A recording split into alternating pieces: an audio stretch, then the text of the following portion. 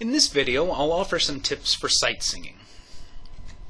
Sight singing develops your ability to mentally translate notation into sound. It's not about training you to be a great singer, it's about training your brain to convert from one modality to another. Singing just enables the instructor to check in on your progress. These skills are also translate to your instrument. Being able to know what something sounds like before you play it is, of course, a useful skill.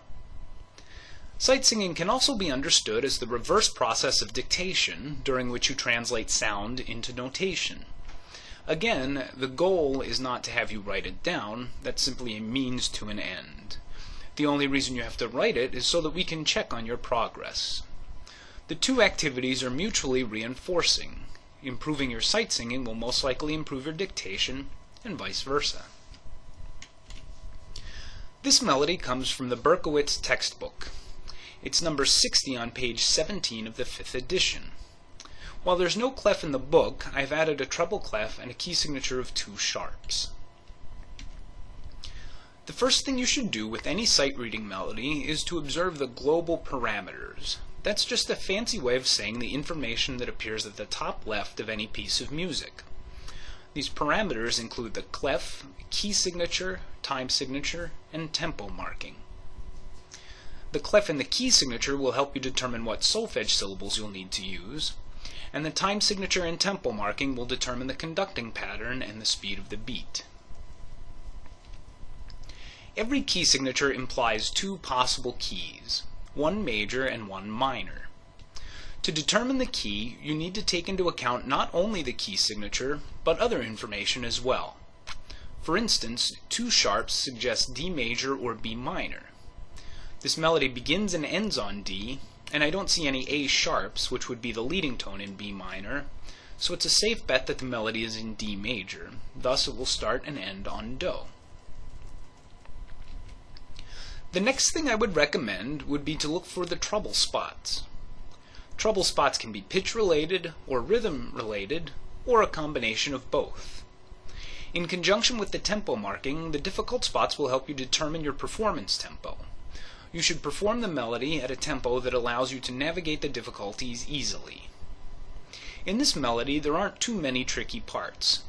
Some leaps right at the beginning and a big leap right at the end are circled in green.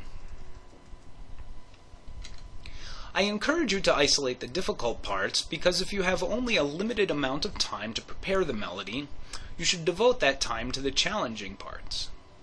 There's no reason to sing a melody from start to finish over and over again if the bulk of the melody consists of easy rhythms and pitch patterns like quarter notes and scales.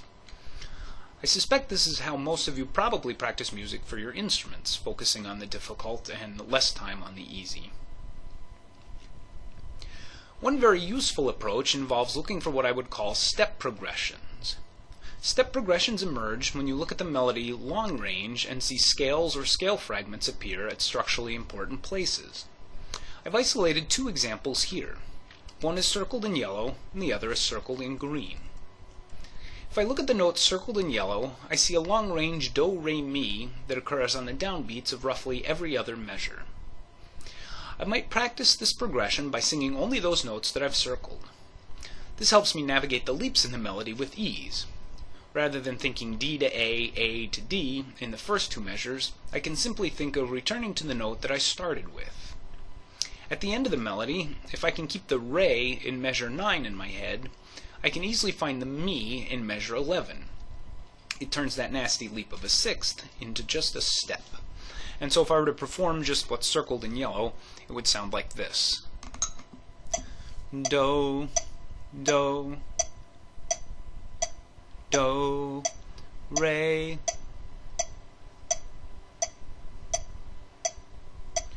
Re, Mi.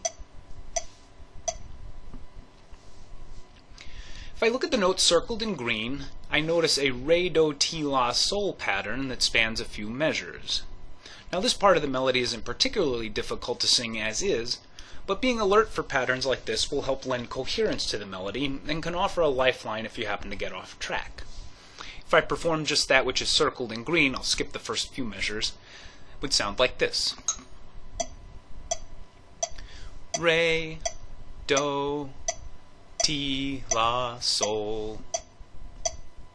And if I perform the yellow and green circled bits together, you can hear the background of the melody start to emerge. Do, do, do, re, do, ti, la, sol, re, mi.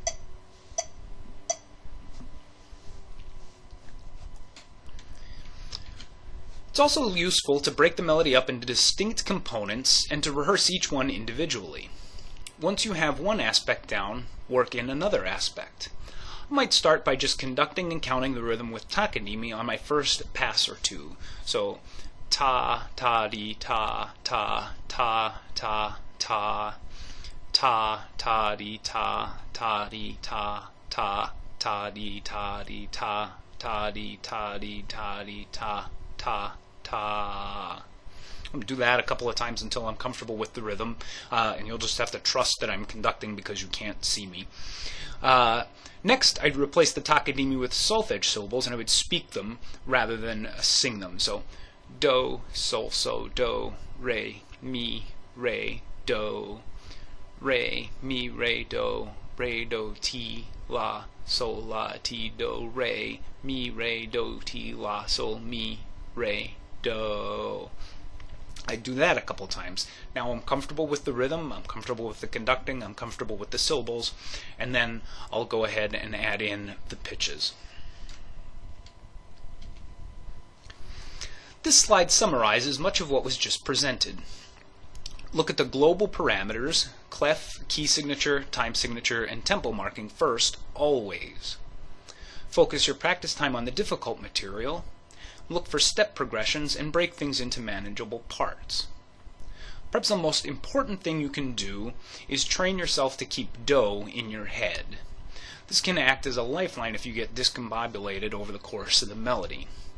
One good way to do this is to perform with a drone. That is, if you have a metronome or a piano or something that you can set to play the same note over and over again, make sure every time you sing do, you come back to that. If I scroll back to this melody for a second and play with a drone.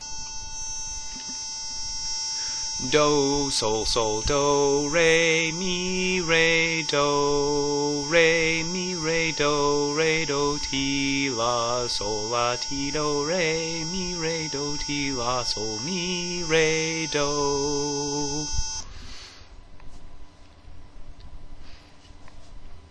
Of course, you always conduct when you're singing. A good way to practice this is to conduct along with your favorite recordings. See if you can determine the meter and pretend you're Leonard Bernstein or Ludovic Morlot or whoever you happen to like. One very important don't use songs to learn intervals. And if you've been doing this, I would encourage you to break that habit. Here's why. When you use a song to learn an interval, you're only learning that interval in one particular context. For instance, many people use Here Comes the Bride to remember a perfect fourth. Well, that's a sol-do perfect fourth, but what happens when you have to sing a do-fa perfect fourth? Using songs also encourages, in my opinion, a very unmusical note-to-note kind of singing. This is the same reason that I discourage you from writing in every solfege syllable in your textbook. If you look for long-range relationships, things like step progressions, and focus on important goal points like do and sol, I think the performance will ultimately be much more musical. And I've tried to illustrate here what happens if you have to use these songs to memorize intervals. Sometimes the syllables overlap, but here you have to sing Here Comes the Bride backwards. Here's Mary Had a Little Lamb, and you have the wrong solfege syllables, and then you want to do Here Comes the Bride forward, but these are two different solfege syllables, and so you can see just how convoluted and complicated something like that can get.